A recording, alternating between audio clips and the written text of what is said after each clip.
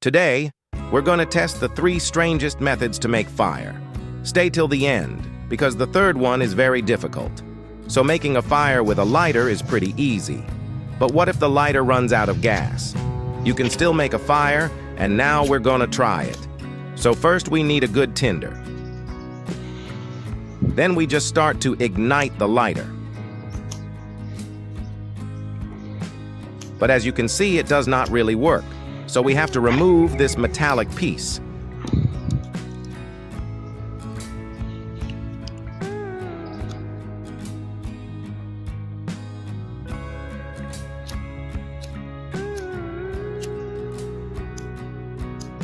And it works right away. So that was the easiest method of all the 3. Next, let's try to make a fire with the sun. For that, we need a magnifier. The light is now getting bundled and it's getting really hot.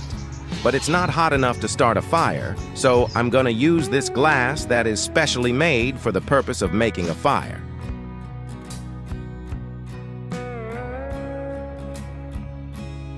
But it seems like cotton is not the right tinder, so let's try it with newsprint and birch bark.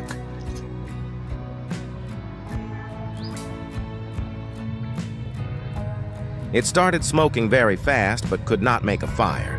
But I didn't want to give up. But after 10 minutes of trying, it still doesn't work. So I'd say we'll try it at noon when it's hotter. So let's try it again, now.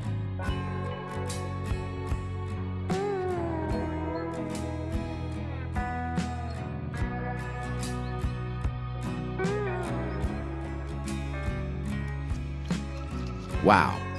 It worked right away. Now let's try the last strange way to make a fire.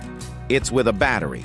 So first you have to take aluminum and cut it to the shape of an hourglass. The electricity now flows through, and at the narrowest point, it's going to get really hot. And that should ignite a fire. It should.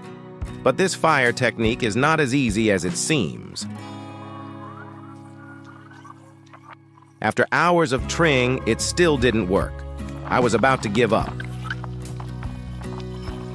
But a day later, I was eating something with this packaging. I quickly took the battery and the aluminum and attempted it one more time. And it finally worked. If you liked the video, maybe consider to follow our channel and leave a like. If you want to know how to make a fire even if it's wet, click this video.